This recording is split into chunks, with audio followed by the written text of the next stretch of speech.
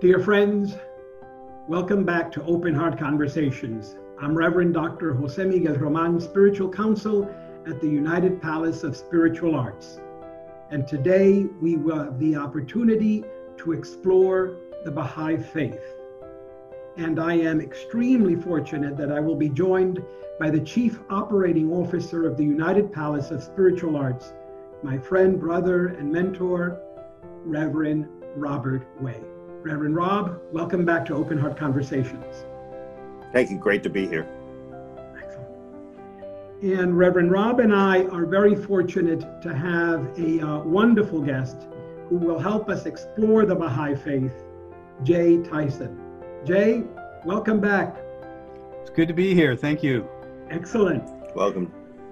Let me tell you a little bit about Jay. Jay grew up outside of Detroit, Michigan, and graduated from Princeton University with a degree in civil engineering in 1976.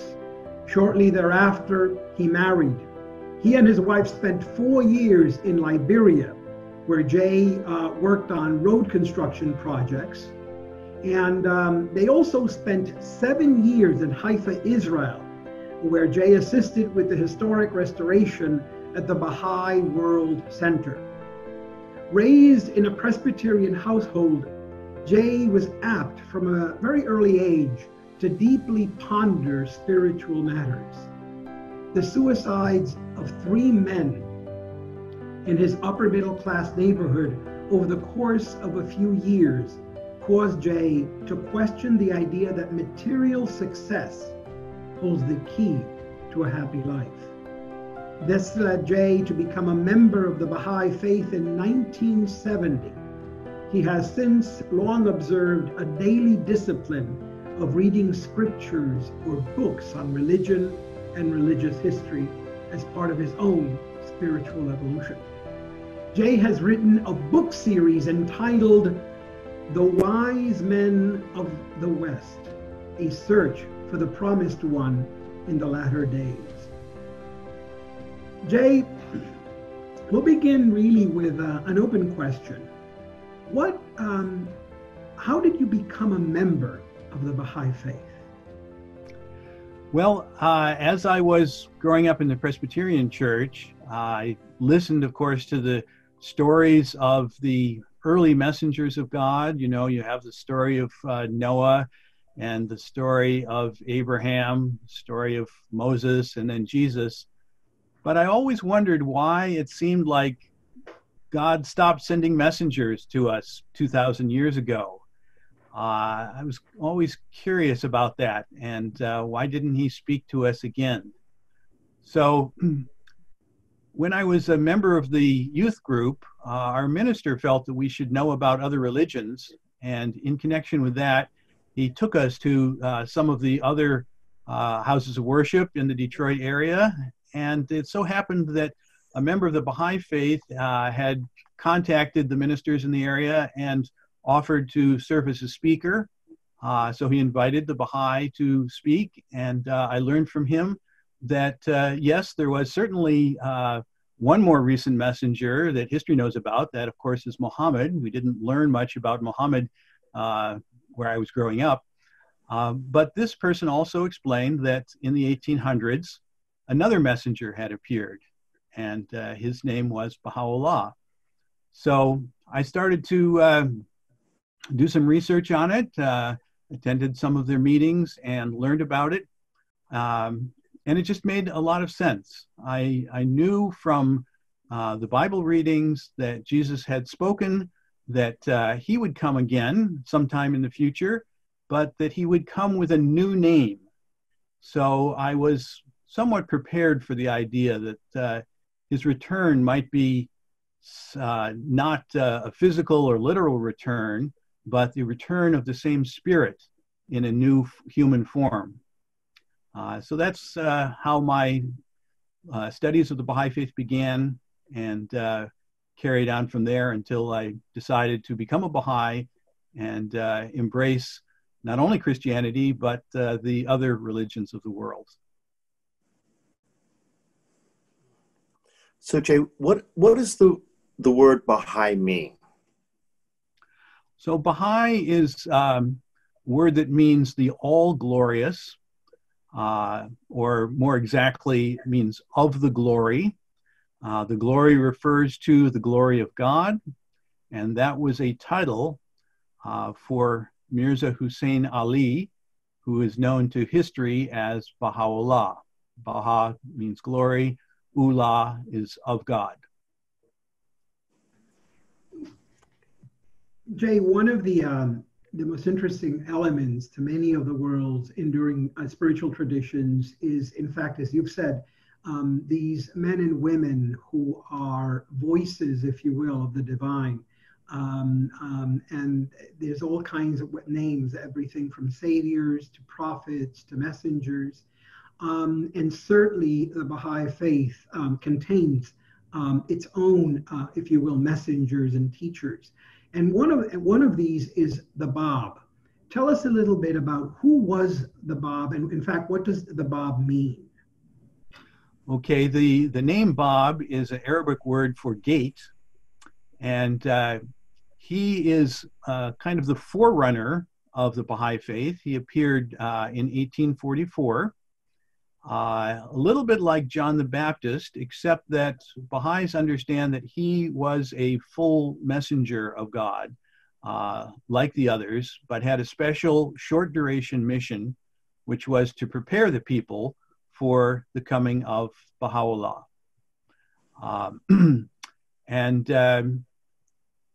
We have then really two messengers in the Baha'i Faith, the Bab and Baha'u'lláh. The followers of the Bab, this was in Iran at the time, a very, very conservative, religiously conservative part of the world, a lot of resistance to any change. And so his coming kind of broke the mold. And there were over 100,000 followers in Iran. The Bab himself was executed because of his teachings, died in a firing squad. And then a couple of years after that, the Holy Spirit started to flow through Baha'u'lláh, and the revelations continued through him. So we think of the Bab as the forerunner.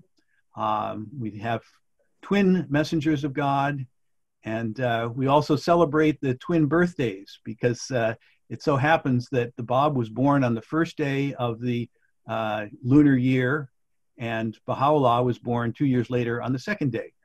So one of the Baha'i holy days is that we celebrate their two birthdays together. So to that end, are there any other major figures or teachers of the Baha'i Faith? So as Baha'u'lláh was getting to the end of his life, he wrote his will and testament, and he explained that all of the followers should turn for any questions. They should turn to the authority of Baha'u'llah's son, Abdul-Baha. Abdul-Baha had been with Baha'u'lláh during his imprisonments and exiles from 1852 until 1892, so for 40 years. Abdul-Baha had plenty of opportunity, really exposure to everything that was going on. And he was well equipped to lead the Baha'i Faith after Baha'u'llah's ascension.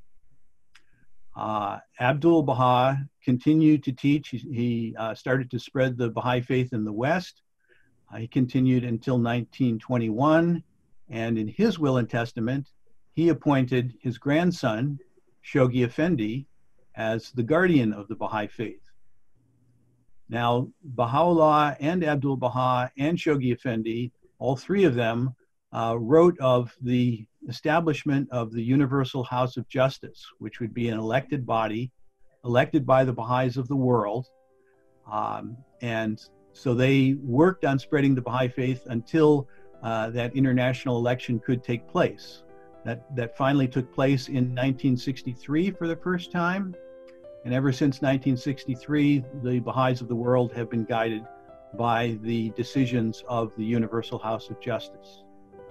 So these are the four sources of authority, you can say, and because it's been so clear in each transition, the Baha'i Faith has managed to remain one united religion. We don't have divisions or factions within the Baha'i Faith. The transitions have always been very clear.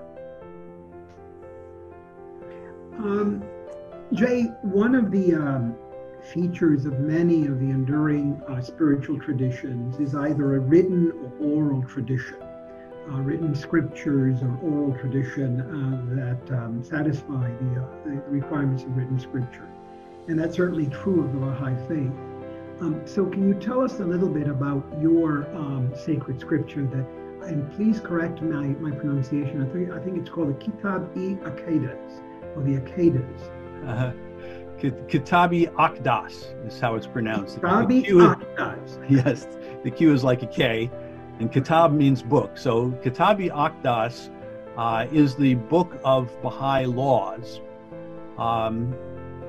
In regard to laws, I guess one could say it is the central book, but there are many more subjects besides laws that one finds in the Baha'i revelation.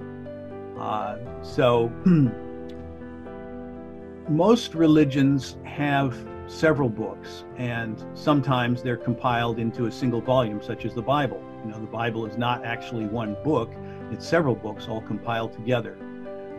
In the same way, there are many books in the Baha'i Faith.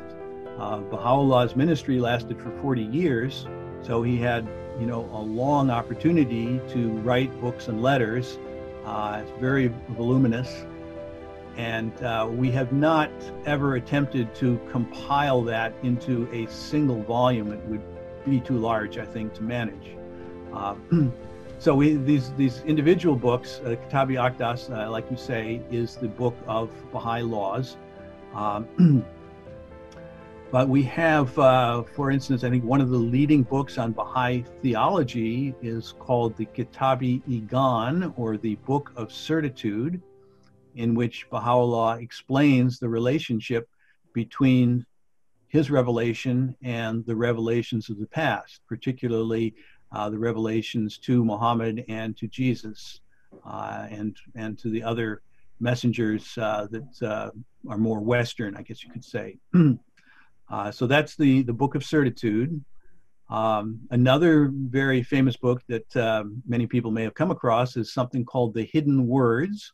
This is a series of spiritual proverbs that provide useful guidance and are regarded as central to Baha'i ethics. One of the books called The Seven Valleys, which is a book about the journey of the soul through 7 different stages of spiritual growth. So that's considered one of the mystical books of the Baha'i Faith. Baha'u'llah also wrote to the kings and leaders of his time, addressing aspects of his revelation to them. We have a volume called The Summons of the Lord of Hosts. And this is a compilation of the letters that he wrote to the kings and leaders of religion during his lifetime. There are many more books beside that, but those are a few of the major ones. Let's begin then exploring what some of those beliefs are. What really was, if you will, the revelation that one finds in these sacred scriptures. And let's begin really, if you will, at the very beginning. What is in fact the Baha'i concept or understanding of God? We understand God as being unknowable in his essence, and yet ever present in our lives, and we understand him through his qualities. So, analogy that's often given is like the rays, like the sunshine. When we talk about, we know the sunshine, we know the heat of the sun, we know the light of the sun. You don't ever go up to the sun and grab a piece of it and bring it home or anything like that. That would be like the essence. But we do know the qualities. So in the same way, God shines spiritual qualities on us, and it is part of our purpose in life to learn how to reflect those qualities into this world. Can you speak a little bit about what are some of those qualities of God? For example, you keep using the phrase him, he. Is God male? Is God female? What are the qualities of God that you've come to understand or appreciate as you've explored and entered into the Baha'i faith? Yeah, God is neither male nor female. It's one of the unfortunate things about the English language is that we don't really have a personal neutral pronoun. I mean, sometimes we do speak of God as it, but that sounds rather impersonal. So generally the pronoun that's used in English is he. However, in the original Persian and Arabic, they don't have he or she in that sense. So they don't have that problem. It's mostly a problem of the English language that tends to drive us into that kind of thinking, unfortunately. I mean, God is the creator. The quality of creation, particularly the creation of life, is often associated with the female side of humanity. But God is also the educator and sometimes the discipliner. So that's sometimes associated with the male side of humanity. You know, we can't say that God is either one or the other. He has all aspects. He, she, it, whatever you'd like to say. So, yeah, we know him or her through the qualities, and we try to reflect those qualities in our lives. That is really one of the main goals of life, is to better and better reflect the qualities that he has taught us. Tell me a little bit about your experience or your relationship to the divine as you understand it. Well, it's I think through prayer and meditation. We are asked to say prayers every day. We're recommended to have some prayer and meditation in the morning and the evening, as well as midday. And, you know, prayer is talking to God. Meditation is listening for a response. You know, you oftentimes a thought will come to your mind after prayer and meditation. And I do think that those thoughts come from beyond this world. Thank you, Jay. So what are the three core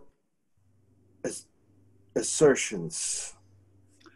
So if there's any single word that should be associated with the Baha'i Faith, it is unity. We recognize the unity of God, or the oneness of God, and stemming directly from that is our recognition of religion as being essentially one. I mean, yes, we have different labels, you know, we talk about Judaism, Christianity, Islam, and so on, but we understand that as being one evolving message from God. So in that sense, one religion, unity of religion. Also, the third of these onenesses is the oneness of mankind. If you stop and think about it, with one creator necessarily means that one creator created every individual. And we have to live our lives in the knowledge that when we meet another human being, we are talking to a creation of God, and not disparage anyone, because that would be disrespectful to God, not only to that person. So yeah, the three onenesses, one God, one religion, and one mankind, and it leads to teachings such as the elimination of all kinds of prejudice, not only religious prejudice, but also any racial or ethnic prejudices, elimination of national prejudice, age-based prejudice, caste-based prejudice in some parts of the world, or tribal-based prejudice in other parts of the world. Gender-based prejudice is oftentimes a problem that people have. So, you know, all of this is a matter of, first and foremost, seeing a person as being a creation of God. And everything else is, you know, kind of the icing on the cake, the special details, but all those special details have to be seen in relationship to the center part that this person is a creation of God. And so from this central theme of unity, there are other teachings that come forth. The unity of mankind implies that it is time for us to unite the contending nations of the world. Baha'is look forward to a time when the national governments will form into some kind of a federation, and we will no longer need to worry about war between nations in the same way that we don't worry about war between the states in the United States. You have a federation here in the United States. We see the future as being a federation for the world.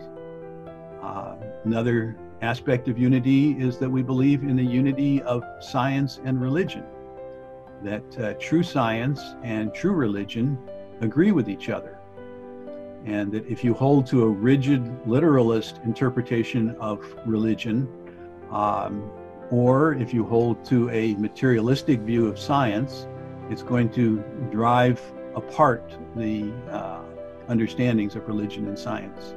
So we try to avoid those, understand them, and work with them together.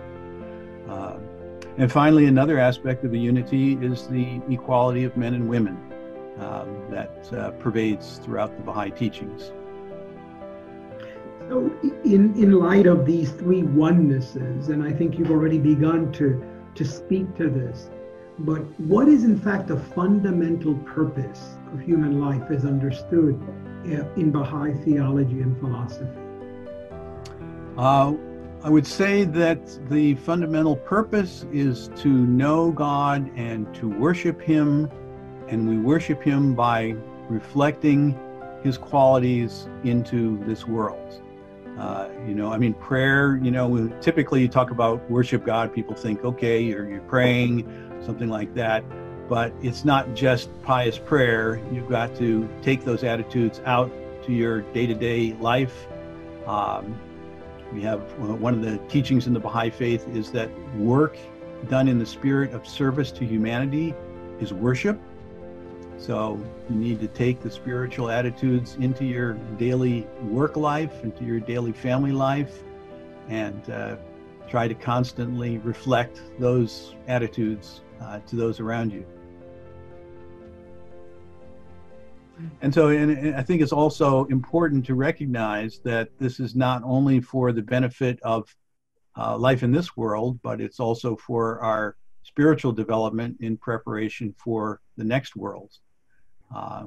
We believe as well that part of our purpose is to carry forward an ever-advancing civilization.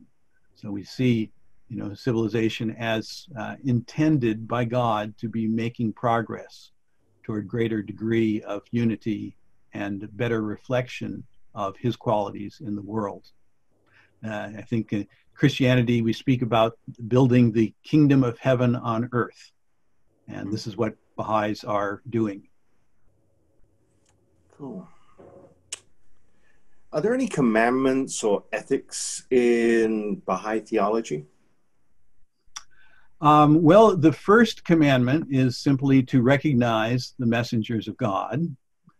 And Baha'u'lláh says in the opening of the Book of Laws, the second commandment is to obey what the messengers have said.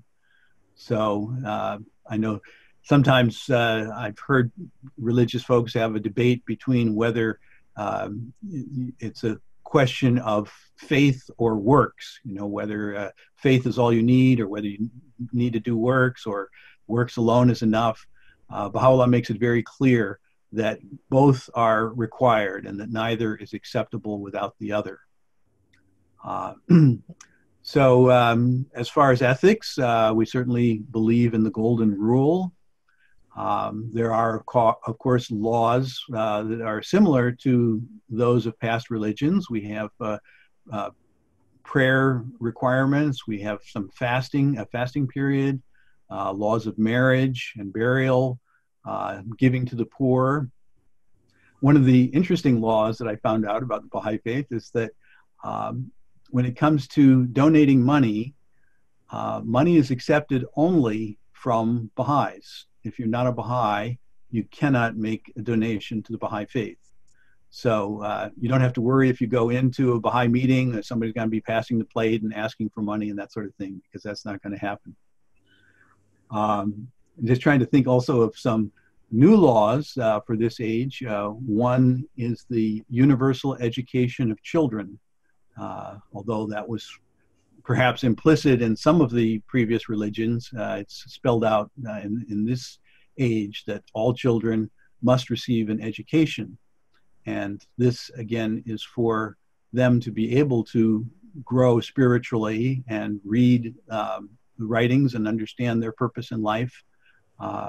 So that's a relatively new law as such. Another law that I don't think I've ever seen, at least not explicitly in past religions, is that we're forbidden to gossip or backbite. So that element of disunity has been obliterated by law in the Baha'i Faith. Fascinating. So, given the purpose of human life and given these ethical teachings, one of the great enduring truths of many of the great enduring traditions, wisdom traditions, is some understanding of what people would call the afterlife. So what is the Baha'i understanding of the afterlife? Is there, for example, such a thing as a soul, an individual human soul that survives the death of the body? And what does life after life, if you will, what does that look like, if at all, if there's any mention of that in Baha'i theology? Yeah, there is certainly a lot of discussion of that in Baha'i theology, that we, in this world, this is just the first stage of our lives. And after our bodies get old and pass away, our soul continues in the next world. An analogy that's sometimes given is the analogy of the child in the mother's womb. In some sense, you could think of that as being the first world. And during those 9 months, the child is preparing for life in this world. It's growing arms and legs and ears and eyes and other organs that are perhaps not so useful in that 9-month world of the womb, but it needs to do that in order to prepare for life in this world. And in the same way, we need to develop our spiritual capacities in this world in order to be prepared for life in the next world. So that's maybe obvious to people of a religious background, but maybe not. I don't know. I would say that one of the main differences between the Baha'i concept of the afterlife and many of the previous religions is that heaven and hell are regarded as spiritual conditions of closeness to God or distance from God. But they are not two completely distinct places that are forever separated from each other. Rather, there's a whole continuum of getting closer and closer to God through the efforts that we make, particularly in this world, and through the prayers of others. So it's not like you're, stuck in one position or the other forever. As I said, though, we do feel that it's important in this world to grow spiritually, because some of the opportunities that we have to grow spiritually in this world will not occur in the next world. Just like the child in the mother's womb, if the child decides not to grow its arms, it's still going to live in this world, but it's going to have a much more difficult time. So we need to take advantage of our opportunities to grow spiritually in this world while we have them, because some of those opportunities will not exist in the next world.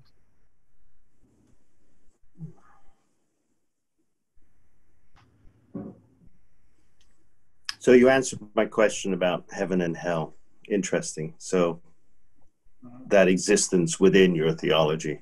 Yeah, definitely exists, but not two distinct places. They are kind of two ends of a spectrum, I guess you could say. Okay, interesting. So let me, because you've already mentioned Christianity, what does the Baha'i Faith teach concerning the person of Jesus Christ?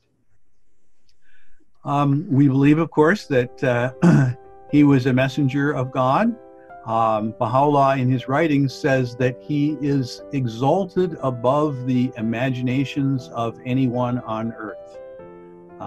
So he was, certainly an exalted spiritual figure, more than we can imagine, a brilliant mirror who reflected knowledge of God and the qualities of God into this world.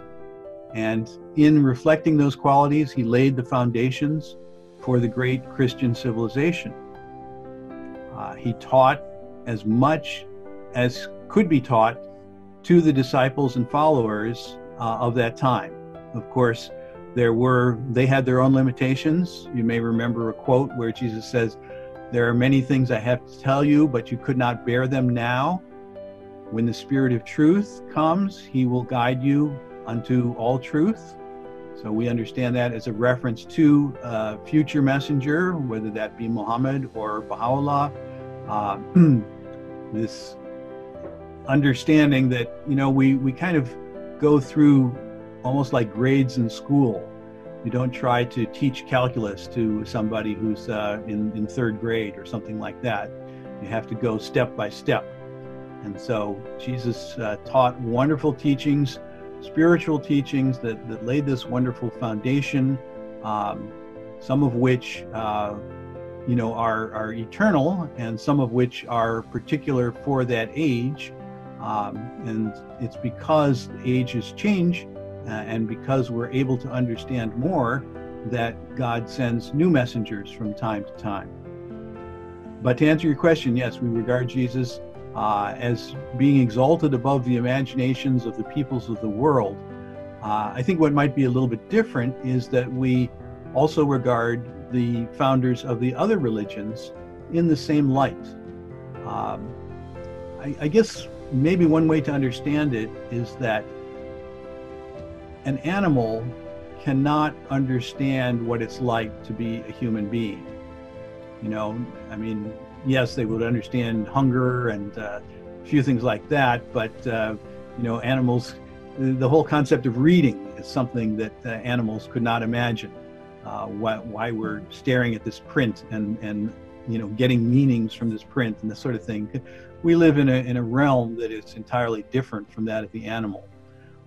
In the same way that they can't understand what it is like to be a human being, we cannot understand what it is like to be a messenger of God. Because these messengers are not just people who, heard some words and some message. They are a level of creation above the human level. And they all understand, the whole picture, but they limit what they teach according to the capacity of the people that they are teaching. Like a regular teacher in school. The teacher knows way, way more than the student, but the teacher is careful to provide only what the student can understand at that time.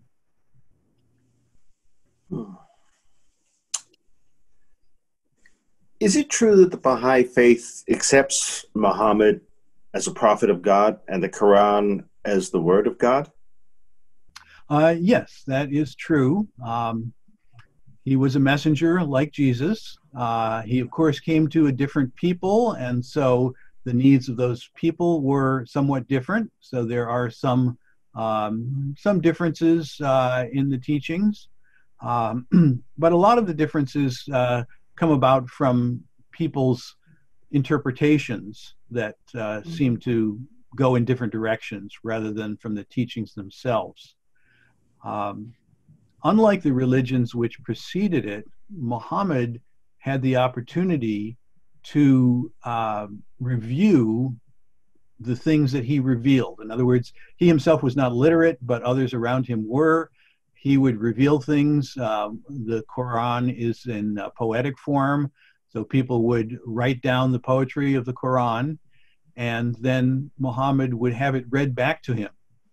And he could correct any errors that were made so that they could be sure that this was the actual revelation. Unfortunately, Jesus did not have that opportunity. Jesus' ministry, of course, was cut short by the crucifixion. and he didn't have people around him in his immediate vicinity that wrote things down on the day that he revealed them. So the Quran has a kind of special place in religious literature. I believe it's the only historic example, prior to the Bahá'í Faith, the only historic example where the revelation could be reviewed and authenticated by the messenger himself. And Jay, please correct me if I'm wrong, but you've alluded to this. In the Baha'i Faith, it is understood that Moses, Abraham, Zoroaster, and also Buddha there was a divine nature to their teachings, a divine nature, if you will, to the mission and to their work, so that the Baha'i tradition in many ways honors the work, the spiritual work of these individuals. Is that correct? Yes, that is correct. And I would also add Krishna to that list with Hinduism. So some of these messengers go back a little bit farther in history, and the historical certainty of them is not perfect. But yes, we regard Krishna, Buddha, Zoroaster of the East, Abraham, Moses, Jesus, Muhammad of the West, as being earlier historic messengers of God. Now, it's important also to understand that God did not leave alone the other peoples of the world. God sent messengers, has sent messengers to all peoples. Many of them, probably most of them, appeared before we had written records. And so they wind up, their teachings wind up being part of the cultural mythology rather than scripture. But if you go to, do anthropological studies of the peoples, the indigenous peoples of the world, you find that they're always some kind of moral understanding, some understanding that they didn't just come into being willy-nilly, but that there was a creator, some sense of the golden rule or values. And these, we believe, if you were able to historically trace them back, you would find that they were inspired by a messenger that God had sent to those peoples. Anytime that there's a burst of civilization, we believe that there was a spiritual seed that started that growth and that blossoming. And that seed was the teachings of one of these early messengers, whose names are, have often been forgotten in history, or maybe they have a name, but they don't have, written historical records. So, yeah, it's kind of important to understand that God didn't forget anybody in the world. It's really interesting. My mother used to have a saying that she used to say in Spanish, that God has not denied God's self to anyone in the world who sincerely sought God. And it sounds to me like the Baha'i Faith would have agreed with my mom. Yes, that I would say that's very accurate. So what are the major practices of the Baha'i Faith? Living the Baha'i life includes treating everyone with respect and kindness, raising the next generation of children to live with an understanding of the spiritual reality, not just the material reality, raising them with an understanding of the importance of carrying forward an ever advancing civilization, as I mentioned. On a more practical level, we do get together for community gatherings once every 19 days, which is according to the Baha'i calendar. The Baha'i calendar is kind of unique. It's made up of 19 months per year, each month having 19 days. That comes to 361 days, and then we have 4 or 5 days in between a couple of the months to round out the calendar to a full solar year. But we do have, instead of like a church service every week, we have these gatherings. It's sometimes referred to as a Bahá'í feast, not so much a physical feast of food, but a spiritual feast where we share readings and share community business, have some social portion. So that helps to, it's very much a community-oriented religion. In addition to that, we have devotional gatherings, discussion groups, and study classes. All of those open to the public. So, anybody is welcome to participate, can get in touch with the Baha'is and find the local community. On the personal side, I think I mentioned daily prayer and a period of fasting. We have a period of 19 days in March during which we fast during the daylight hours. Sometimes when I meet people, they say, wow, that's really something. Most people don't remember the fact that in Christianity, in early Christianity, the Lenten period was 40 days, and during that 40 days, that was for fasting. It was a daytime fast. You didn't eat from sunrise to sunset. And then Islamic civilization came along, and in the Islamic law, it was a lunar month. So the fasting period went from 40 days, it went down to about 29 days. And now in the Bahá'í Faith, you find the fasting period is 19 days. So it's a little bit easier in that context. And it's always in March, so it's not especially long days like you would have if it was in June or something. So those are a few of the practices. Jay, one of the central elements of the enduring spiritual and religious traditions is the experience of community. In the Christian tradition, there are churches. In the Islamic tradition, mosques. In the Jewish tradition, synagogues. Places of worship where people can come and experience community and experience their faith within a community. Does the Baha'i Faith have temples of worship?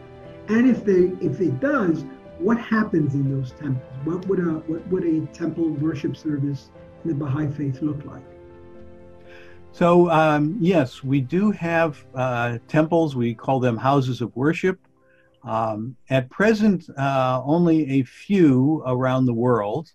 The one for North America, for instance, is in the northern suburb of Chicago, Wilmette, Illinois. And there's one now on each continent, and we're beginning to develop national and local houses of worship. They have a distinct architectural feature. They're domed buildings. They have 9 sides. They are the central spiritual focus for larger communities. And the intention is that there will be surrounding them several different institutions for helping humanity, whether it's a hospice or schools or various social benefits that kind of are focused around the house of worship. So that's something that is gradually developing as the communities grow larger. In the meantime, for many cities, we have a Baha'i Center, which can take a lot of different forms. Sometimes it's just an existing building that the local Baha'i community has purchased and is using for its general meetings. And then in the smaller communities, we meet in people's homes, much as the early Christians did 1,800 years ago, when Christianity was young and they were not large enough to raise large buildings. They met in each other's homes. So this religion is now, it's been about 200 years since the founders were born. Similarly, in Christianity, at about that stage, the communities were mostly meeting in each other's homes. So if you contact the Baha'i community, you could wind up going to any of these 3. As to what happens in the temples, or the houses of worship, as we usually refer to them, They're open on a daily basis to the public, both for visitation and for prayer and meditation. It's generally quiet inside, individual prayer and meditation happening, not only for Baha'is, but for the public as well. There are, from time to time, in the houses of worship, there'll be a devotional program of readings, which are drawn not only from the Baha'i scripture, but from the scriptures of the past religions. And then on Baha'i holy days, there'll be special services. In addition to readings for the services, we sometimes will have a cappella singing, that is, singing without musical instruments, is encouraged in the Baha'i houses of worship. But there are no rituals. I guess, sometimes people think of these places as places where you have various rituals. You generally find that there's very little in the way of ritual in the Baha'i faith. So, you won't really see that by going to a house of worship. Now, to just expand on that, in Christianity, we have, they have the Vatican. In the Muslim traditions, there's Mecca. Is there like a central temple or sacred place for the Baha'i faith? Well, yes, there's historically the Baha'i faith began in Persia because of the persecution. The founder was exiled first to Baghdad and then to Constantinople, and then finally he was sent to the prison city of Akka, which at the time was in Palestine. And the Baha'i World Center has grown up in the cities of Akka and across the bay in Haifa, which of course later became the country of Israel. We don't have any direct relationship to Israel historically. It just happened that, the things changed there while we were already there. The Baha'is have been in that part of the world since 1868. But the Baha'i Spiritual Center is in or immediately outside of Akka, where Baha'u'llah's physical remains were buried after his ascension in 1892. The Bab, the forerunner, as I mentioned earlier, he was executed. His followers were able to recover his remains and hid them for many years. And in 1909, they were transported to the Holy Land, and they were interred on Mount Carmel there in Haifa. And a shrine was built around them. A lot of times when you look at Baha'i literature, you may see a building with a gold dome. That is the shrine of the Bab. And so that's kind of a spiritual center as well. The Haifa area with the shrine of the Bab, and the Akka area with the shrine of Baha'u'lláh. In addition to that, the Baha'i Administrative Center has been built up there in Haifa. So kind of across the street from the shrine of the Bab is the seat of the Universal House of Justice, the organization that guides the Baha'i world, and other administrative bodies, which are set in this beautiful, beautiful garden setting. You have these monumental white marble buildings surrounded by gardens. A lot of people who have visited Israel, if they've gone to the northern part of Israel, they've almost all seen the Baha'i buildings on Mount Carmel there, because that's a central draw for the tourist industry in northern Israel. And I had the bounty of being able to work there for 7 years. As a civil engineer, they needed somebody to assist with the restoration of some of the historic buildings. And so I had the bounty of doing that task from 1982 until 1989. Okay. Reverend Rob, dear brother, I think you also had a question regarding clergy. Yes, yeah. So most other enduring faith systems have clergy or hierarchy. How does that represent within the Baha'i faith? So this is one thing that's kind of distinctive about the Baha'i Faith. We have no clergy because the central role of clergy was regarded as teaching people about spiritual reality. But now, if you can teach children how to read and write and, you know, impress upon them the importance of study for themselves, then this independent investigation of truth is regarded as being a better step than you know, having a clergyman that you know, kind of lectures to everybody. And the traditional functions of clergy have been kind of broken down and divided up so that, for instance, whether it's a matter of visiting members of the community that need some help, or teaching the children's classes or teaching adult classes, various administrative tasks, that can be broken up into smaller pieces, and everyone can have a role in one or the other of these tasks. So on the one hand, we might say that there are no clergy in the Baha'i Faith. On the other hand, you could say maybe that everybody in the Baha'i Faith is clergy, because everybody is responsible for helping with teaching work, whether it's teaching children or teaching junior youth or teaching others who, you know, adults who don't know about the Baha'i Faith. So everybody has a role. It's almost never a paid role. So that also eliminates one of the complications that sometimes occurs when you have a religion with clergy. As far as administration, we do have, in communities that have 9 or more adult members, we elect what's called a local spiritual assembly. Those 9 members make decisions for the Baha'i community and guide the Baha'i community. Then they come together in each country. Members come together to vote for a national spiritual assembly, and the National Spiritual Assembly does the same sort of guiding and decision making on a national level, and they all operate under the aegis of the Universal House of Justice in the Holy Land. So we do have an administrative order.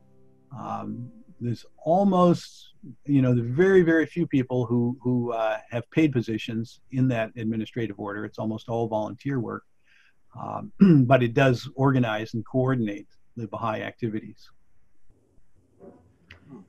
Jay. And then one thing I might add is that one thing that's a little bit interesting, that the decision-making process is always by groups. It's not by individuals. So that eliminates a lot of the problems that religions have had in the past, when you get somebody whose ego gets the better of him and he's driving in one direction or another direction. Because when you make decisions in a consultative group process, it tends to take the edges off, and I think tends to lead to better decision making. So that's I think one unique aspect of the Baha'i Faith. You know, sometimes the Baha'is, particularly at the World Center, they might get requests from reporters, we want to speak to the leader of the Baha'i Faith. And well, there is no one leader person. Everything is by groups, whether it's the members of the House of Justice, that's 9 people, or the 9 members of the National Spiritual Assembly, or locally 9 members of the local assembly. No one leader. So a little bit different in that regard. Jay, many of the world's enduring spiritual and religious traditions have very special days that they commemorate and celebrate. An example, is the Christian holiday of Christmas, for example. In the Buddhist tradition, many Buddhists celebrate the birth of the Buddha or the death of the Buddha. In the Baha'i Faith, are there any holidays that are special and celebrated? Any days that are especially commemorated? Yes, we certainly do have our set of holidays, primarily associated with the 2 messengers. The declaration of the Bab commemorates the time on May 22nd, 23rd, when the Bab first announced that this new revelation had dawned back in 1844. So that's May 22nd, May 23rd. The declaration of Baha'u'lláh, which occurred in 1863, is a 12-day period in April, from April 21st until May 2nd, that commemorates when he announced his revelation. That is considered the most holy festival. I mentioned earlier, we celebrate the twin birthdays. The Bab and Baha'u'lláh were born, on the first and second day of the lunar year, so those 2 days are celebrated together each year in the fall. It jumps around a little bit because it's lunar based instead of solar based, but they're celebrated together. And of course, more somber holiday is the Ascension of Baha'u'lláh, which was May 29th, 1892, and the Martyrdom of the Bab, which was July 9th, 1850. So those are the main Baha'i holy days.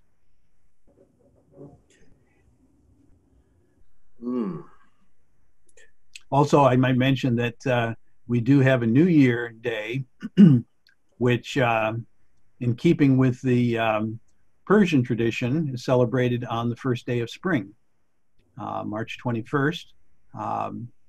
Not that, it doesn't commemorate any particular event, it just commemorates the spring equinox, the beginning of the spring season. So we mark our time from March 21st each year. Cool. So what in your tradition do you find most helpful in living your life on a day-to-day basis? I think for myself, living in the knowledge that the promises that were contained in the religions of the past, promises that God would send a new messenger in the latter days to guide us through this difficult transition from a world of separated nations, often at war with each other, to a united world of peace and a kingdom of heaven on earth. The knowledge that that message has arrived and now simply needs to be implemented is, I think, certainly one of the items that I find most wonderful, most comforting as we go through this particularly turbulent period of transition. Now, to expand on that, does the Baha'i Faith or the Bab say anything about another messenger coming? Yes, in fact, Baha'u'lláh said that God will not leave mankind alone. He said that after another 1,000 years or so, conditions will have changed sufficiently that God will send another messenger at that time, and presumably, continue further into the future as well. So we see revelation from God as being progressive, not something that is just fixed and final.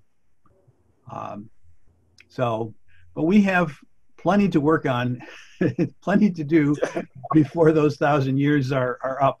We have a lot of exhortations from Baha'u'lláh as to how we should live both individually and collectively.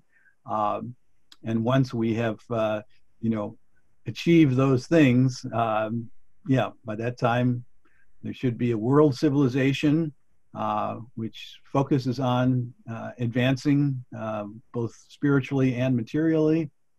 And then at that time, another messenger we expect will appear. Hey, when you look out into the world that we live in right now, we are certainly a world facing many, many, many complex challenges.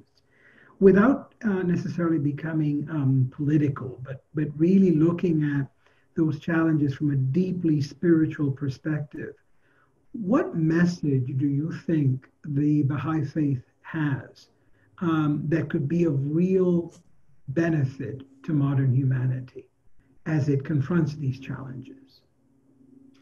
Well, I think certainly the message of unity, the message of recognizing that we are all children of one God and that we have to act in that knowledge.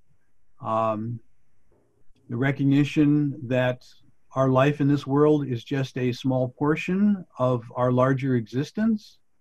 And, you know, one of the teachings in the Bahá'í Faith is that we should bring ourselves to account each day. Baha'u'lláh says, ere thou art summoned to a reckoning. So is this understanding that, you know, what we do in our lives here, we will be asked about when we get to the next world.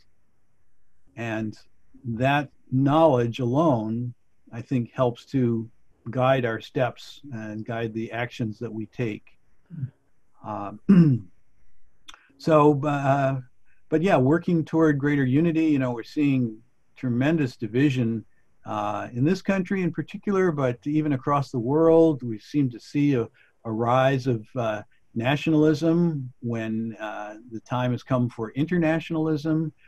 There seems to be a rise in racial prejudice in this country, religious prejudice in some other countries, or tribal prejudice, caste prejudice, I think you hear about often in India.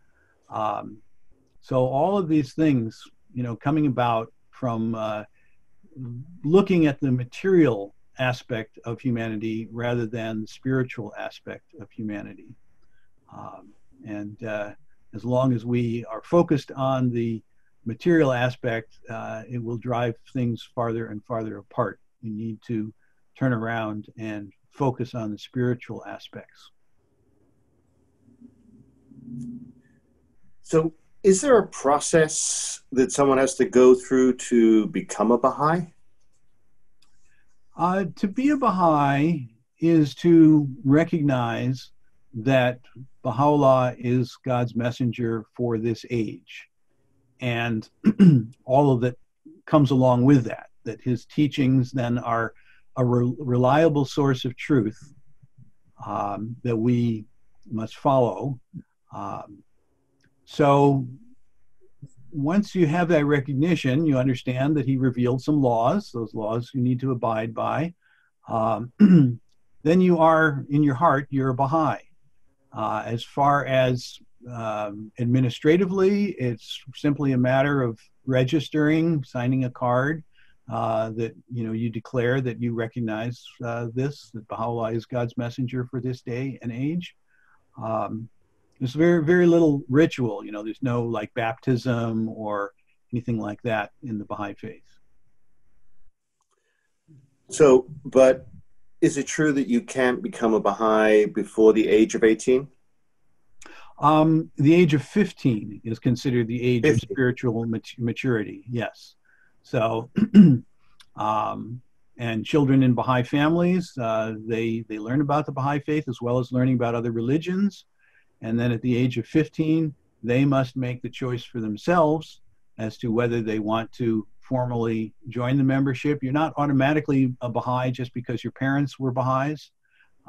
You, as a spiritually mature individual at age 15, can either decide to join or not to join, or some will postpone that decision and make the decision later. You don't have to make it right when you're 15, but yeah, the age 15 is considered the age of maturity in that regard. Oh, interesting. Wow.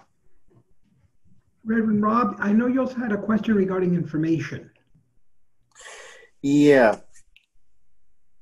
How can someone get, you know, this has been fascinating. You know, this deeper look into the Baha'i Faith, we've really scratched the surface. And I thank you so much, because for me, it's that I want to go deeper. So, any interested in the Baha'i Faith from, you know, watching or listening to this program, how can they get further information? Well, if you want to get in touch with the Baha'i community, the easiest way to do that is probably to call 1-800 1-800-22-UNITE is the special phone number that they have, 1-800-22-UNITE. And they will give you contact information for your local Baha'i community, someone that you can call, or someone to call you, or you leave them your email address, however you want to do that.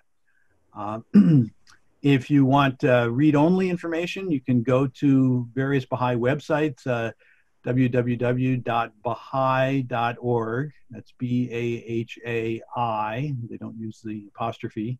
So that will give you information internationally. That's for the whole world. There's also a www.baha'i.us, which focuses more on Baha'i activities in the United States. There's all kinds of Baha'i books available at something called the Baha'i Bookstore, www.baha'ibookstore, all one word, .com. So you can get lots of literature there if that's what you're interested in, and Baha'i music as well. One good introductory book is called God Speaks Again by Kenneth Bowers, who's a member of the Baha'i National Assembly of the United States. And if I could just put in a little plug here, if you're particularly interested in the relationship between the Baha'i Faith and other religions, especially with regard to prophecy, historic religious prophecy, you might be interested in the book that I wrote. It was mentioned in the beginning in the introduction. The Wise Men of the West is a novel, but it is set in 1844 at a time when people in the West were expecting the return of Christ. And when it didn't happen the way they expected, it was called the Great Disappointment. You know, there were over 100,000 followers of William Miller who taught that Christ should return in 1844. They had a very specific idea of the manner of Christ's return, and that clearly did not happen. But the book that I wrote it's a novel. What would happen if some people from the West set out looking for the promised one, much in the way that 3 Persians set out during the time of Jesus from the East. They were looking for the coming of their promised one. They were Zoroastrian Persian. You know, Zoroastrians had prophecies about the coming of another manifestation, another messenger of God, and it was those prophecies that led the wise men to the birth of Jesus. So we all remember from the Christmas story, the wise men of the East. My book is kind of a mirror image of that, and thus it's called The Wise Men of the West, set in the 1840s with people on search for the promised one at that time. So that's, you know, just one book, and I think for those who have an interest in religious prophecy, they might find that well worth reading. Fantastic. Jay, on behalf of the United Palace of Spiritual Arts and certainly the Open Heart Conversations, thank you so very much. This has been a very deep and extremely rich conversation. We really have enjoyed exploring the Baha'i Faith with you. Thank you very, very much. Well, thank you for providing me with the opportunity. I've enjoyed it very much myself.